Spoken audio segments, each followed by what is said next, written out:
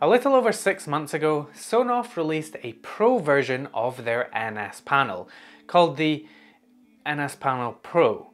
And whilst the NSPanel received pretty much good or great reviews across the board for its low price point and high customizability, the NSPanel Pro came out to some pretty unfavourable reviews, including from me, who was pretty critical of it at the time, calling it a beta product at best. In fact, at least with beta products, you can usually use the features talked about, they just may have some bugs with them.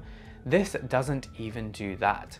Now, I don't typically revisit products after their release because usually they don't change very much, but this one had such a backlog of promised features, and I've actually received quite a few messages from you asking me to take another look at this now that it's supposedly matured, so that we can find out, did I get it wrong? Thank you to Ugreen for sponsoring this video. Ugreen have just launched their new product, the Ugreen 65W DigiNest Cube 7-in-1 power strip. This bad boy has 3 AC outlets, 2 USB-C ports and 2 USB-A ports, and can charge up to 7 devices simultaneously whilst meeting the power requirements of different devices like phones, tablets and laptops, as it comes equipped with Smart IC, which automatically detects connected devices and charges them with their optimal current, delivering up to 65 watts to a single port. In addition, the DigiNest can protect your devices from short circuits, overvoltage, overheating and overcurrent through their intelligent processor, which enhances safety, and they also have advanced gallium nitride technology support, which offers up to 95% conversion rate in a more compact size with better heat dissipation through their thermal guard technology. What's really cool is that just one DigiNest is enough to replace an entire bulky power strip with individual chargers, making this a great space saver. Check out the Ugreen 65W DigiNest Cube with the links in the video description. As a little recap for those of you unfamiliar with what this device is, the NSPanel Pro is supposed to be a central room controller for all of your smart home devices, with the idea being that you put one of these in each room of your house, connect up your smart home devices, and then you can control all of the devices from one single panel, so things like your lights, switches and plugs, but you could also use it for other devices like viewing your cameras, controlling thermostats, and even your house alarm. Sonoff also mentioned other actually really cool features like an intercom system so that you could call other NSPanel Pros with its built-in microphone and speaker. There was also power consumption meters, a Zigbee hub, and Sicken to Home Assistant. All of that sounds pretty great, so what's not to like? The problem was that Sonoff mentioned lots of these features on their website and marketing, but a large number of them were not available at launch or anywhere even near to launch, with some small fine print mentioning that they would be available in a future update. As we know, you should never buy a product based on future updates, but for people just getting into the smart home world or more casual users who came across this device, they might not know that, or they might have seen all of these features listed on the website and thought, that is great, and bought the device only to be disappointed when it arrived in a half-baked state. The other problem was the price.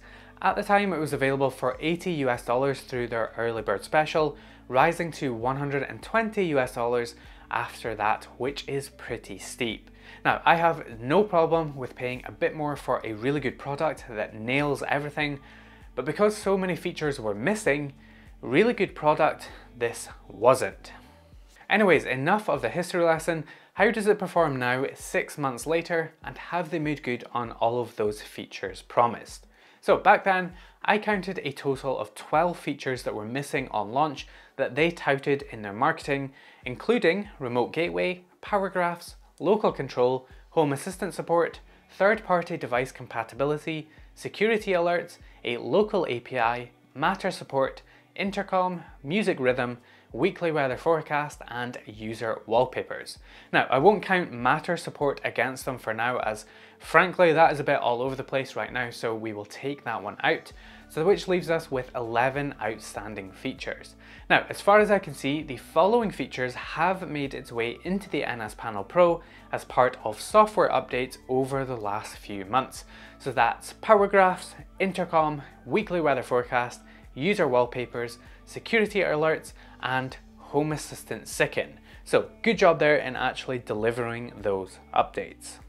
But it's not all good news, because that still leaves us with some features, arguably some of them pretty important, still not added yet, or in fact actually worse than that, they've just removed all mention of them altogether. So back when that original video came out, they had this huge graphic of all of the features, including ones coming out in future updates, and even a little roadmap, which was handy because it at least gave you some idea of when to expect those features to come out if you bought this device. But at some point it seems that they've quietly removed this graphic from their website and just scrubbed all mention of the features completely from their marketing. Luckily, however, I still have screenshots of those original graphics because I wasn't able to find any mention of some of these features anywhere on their website. One important feature that they talked about previously was a local API through a HTTP server running locally on the device, but as far as I can tell, that feature doesn't exist on the NSPanel, and I don't see any mention of it on their product page or in their HTTP developer documentation either, which does exist for many of their other devices. Same with the music rhythm feature, where you can sync lights to music and it will react, just quietly disappeared from their feature list. Granted, that maybe wasn't a feature that was high priority for you, but it's more the principle of them just removing the mention of the feature. In fairness, they did say that it's coming in the future, so as long as they release it by like 2030, that should be all good, right? The features that they have added, however, are mostly pretty good. The intercom feature was a big one that lots of people were interested in, and basically lets you make calls from an NSPanel Pro to another NSPanel, or from your phone to an NSPanel.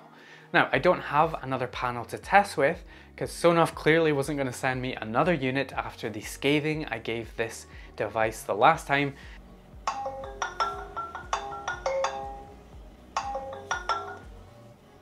But testing from my phone to the NSPanel certainly works well and is usable enough for a quick conversation.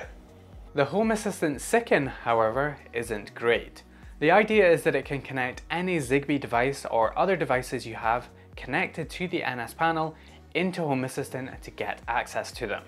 However, they want you to use their add-on to do this, but this add-on was pretty much shot down by Paulus back when it was released 2 years ago for not doing things properly, so I'm not sure I would really recommend it, and I'm not sure it has ever been improved, so your mileage may vary there. One feature that they added that I don't believe was in the original roadmap, however, is the ability to open websites directly from the panel, and that is super useful. It means that you can open up a static website, even a YouTube video, or the one that most people will use it for is for opening your Home Assistant dashboard, and credit where credit is due, that is extremely cool. Using the panel itself is fine, it's nothing special, and some UI elements could do with some work. For example, if you're swiping over each page from the right side and you get to the thermostat card, it will often try and control the thermostat rather than swiping the page, and you have to move your hand more into the middle and it's kind of a little bit awkward. Just little things like that. And sometimes you do get the occasional minor stutter, but nothing big at all, and for the most part it works fine. They did also fix my issue I had with viewing cameras so that it now works. It does take a couple of seconds to load a camera view and it is a little stuttery, but it does work properly as intended, which is great. It can't load the mainstream of a camera at all, but with a screen this size and resolution, realistically the sub view is perfectly adequate. I still don't love the way Zigbee works on this either. To me, it's still not a very good solution and not something I would use. They want you to connect Zigbee devices directly to the panel, but if you have lots of panels in multiple rooms, you're going to end up with lots of little Zigbee networks all over the place, and I would imagine it's going to cause quite a bit of interference. And each one only has a 32 device limit, so it's not like you could connect all of your devices to one master panel and then control them through the other panels. I still think a much better solution would be to let this join a Zigbee network and have it act as a router. Router for you Americans, don't shout at me. In the last video, I said that I was sure someone was going to figure out a way to unlock some of the full functionality of Android on the NSPanel, and sure enough, within days there were already working solutions out there using ADB, and in later firmware, Sonoff have allowed you to enable ADB from the iwi Link app.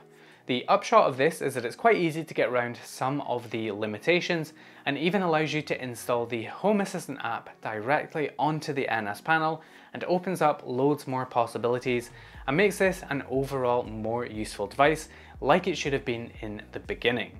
Loading up dashboards in the Home Assistant app can take a little bit longer than usual, especially for some of the heavier custom dashboards, but once loaded, it's totally usable, and realistically, you're probably going to have this sitting on a static page anyway, so big thumbs up for this. Big thumbs up. Big thumbs. So, was I wrong about the NSPanel Pro? No, I don't believe so. I still stand firmly behind that video. My complaints back then were just how many of the features they advertised were missing on launch, and whilst they have added most of those features now 7 months later, you should never buy a product based on future updates that may or may not happen. And clearly there is still some of the features outstanding that were promised at the time of release. And who knows when and even if those features will ever arrive. Also consider this. What if this device had flopped and they sold a fraction of what they expected to? Do you think there would still be the incentive to commit software development time to adding those features for only a handful of users? I also didn't, and I still don't like the Zigbee functionality, which is still an issue. I didn't like that this is a 2-year rebranded device, and I really didn't like the price, which remains unchanged. Is this a better device now than it was 6 months ago? Absolutely. Is this now the device that should have been released 6 months ago instead of the alpha that we got back then? Mostly. Should you buy it? For me, it's still not something I would recommend, but it's a lot less likely to cause gasps of horror when someone tells me that they have one. And there we go, that is the NSPanel Pro revisited. What do you think of this device now? Is it closer to what you were expecting at launch, or is it still missing the mark? Maybe you even have one of these and you've been using it over the last couple of months as these features have been added. What do you guys think of the NSPanel Pro now? Do let me know down in the comments. And anyways, that is it for this video. I hope you found it useful and at least somewhat informational. If you did, please make sure to drop this video a like and get subscribed if you haven't already, and I will see you in the next video.